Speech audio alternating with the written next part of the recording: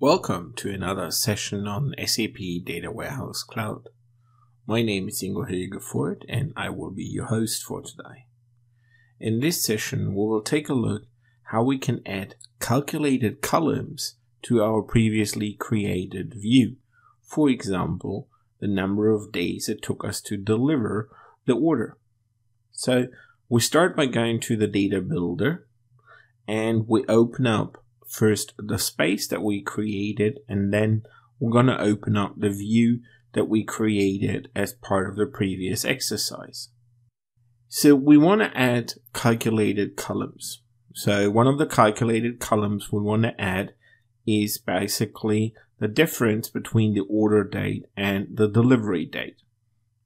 So that information is a part of the sales order details and the header. So we go to the projection of those two tables.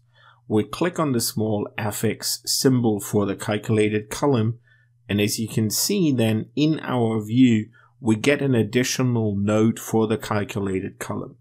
We click on it and then we can start adding calculated columns here. So the first formula we're going to create is the difference between the delivery date and the order date. So we give the formula a name.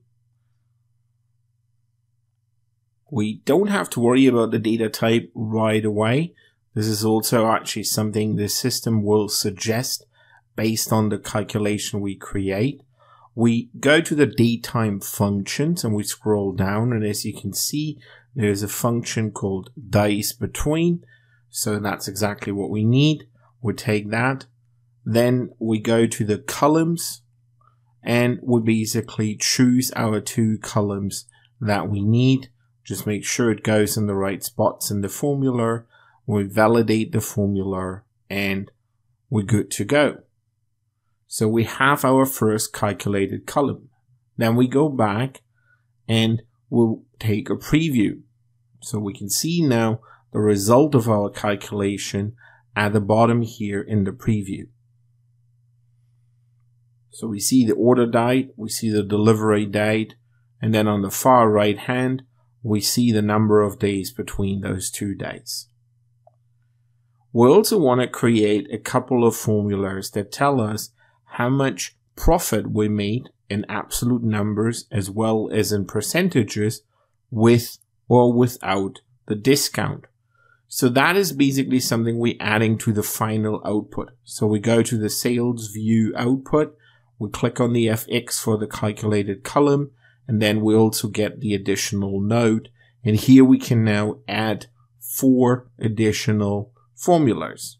So the first one will basically calculate what our profit is as an absolute number, and we not worry about the discount in this calculation.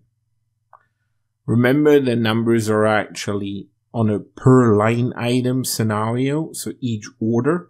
So what we do is we will basically take the order quantity, we'll multiply it by the price, and we'll also reduce the actual product cost.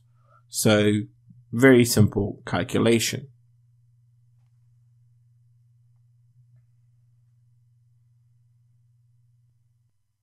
So we have our first calculated column here for the overall sales view.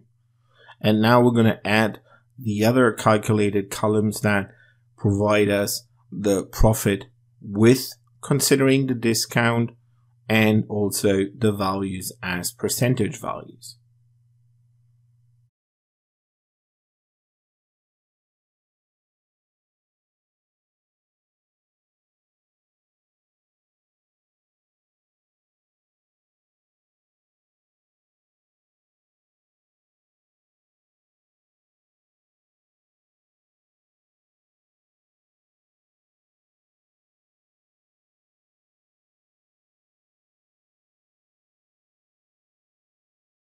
So now we have all the calculated columns and we're back at our overall output. We're going to actually configure all the calculated columns we created as measures. We simply open up the context menu and say change to measure. In addition, we go to the percentage items and we're going to change the aggregation to none because those are not values we want to sum up as part of our analytics later on. We need to put an average on those items. We also open up the overall panel for the measures.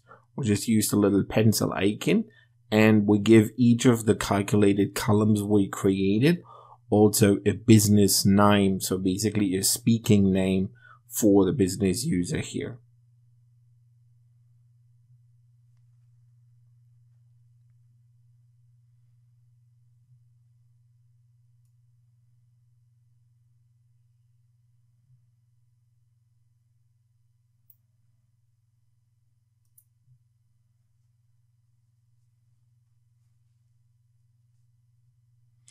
So with all those changes, we can basically now save the changes to our view and deploy the changes.